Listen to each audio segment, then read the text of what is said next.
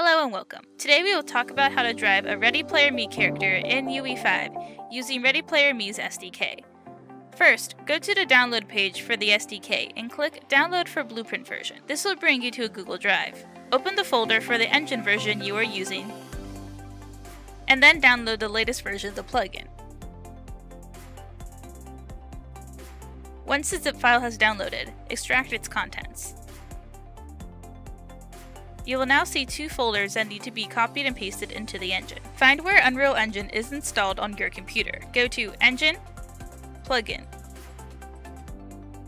Paste the files in there. If you have a previous version of the plugin installed, make sure to delete it before copying and pasting the newest version into the engine. Once that is done, now we can open Unreal Engine. Open the Epic Games Launcher.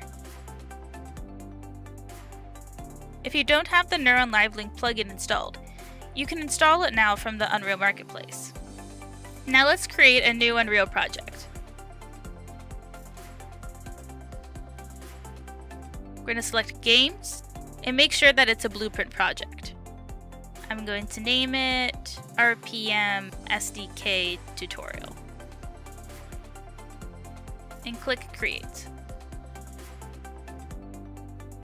Now that UE5 is open, you'll need to enable a few plugins. First, let's enable the two plugins we installed from Ready Player Me. The first one is GLFF. Then, let's look for the Ready Player Me. Next, we will look for the Neuron Live Link plugin. And if you want to use facial data, then make sure to enable the Apple AR Kit face support. Once all of those plugins are enabled, you will need to restart Unreal Engine. Once Unreal opens, make sure you have Show Engine Content and Show Plugin Content enabled for your content browser. Then, find the Ready Player Me content folder. Go to Maps and open RPM Demo. There should be an RPM actor in the scene. Click on it, and in the Details panel, you should see an input labeled URL shortcut. Now go to Ready Player Me's website and open a character. Copy the URL, and then paste it in Unreal Engine. Next, find the animation blueprint that the RPM actor is using and open it. Delete the default animation and add a live link pose node.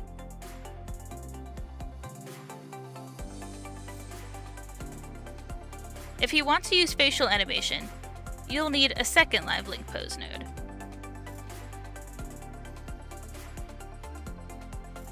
Now let's open Access Studio.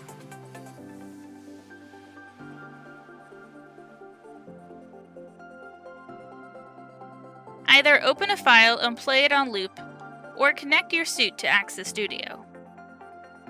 Then go to Main Menu, BVH Broadcasting. Use BVH Edit for recorded data and BVH Capture for live data. Select the UE mannequin skeleton, and make sure that this placement is disabled. Choose TCP or UDP, and then make a note of your IP address and port number. Now let's go back into Unreal. In the Live Link window, click Add, Access Neuron Live Link, and input the correct settings. Then click OK. If the Live Link window is not already docked, go to Window, Virtual Production, Live Link. Now go back to the animation blueprint and select your subject under Subject Name. Then click on the Live Link pose node, and in the Details panel, under Retarget, select PNS Live Link Remap Asset. Click Compile.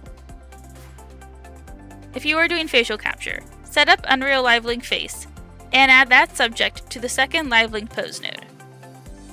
Click Compile.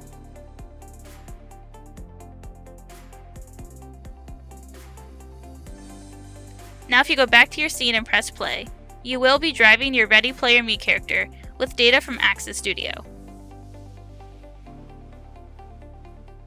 And that's it for this tutorial. Like and subscribe, and we'll see you next time.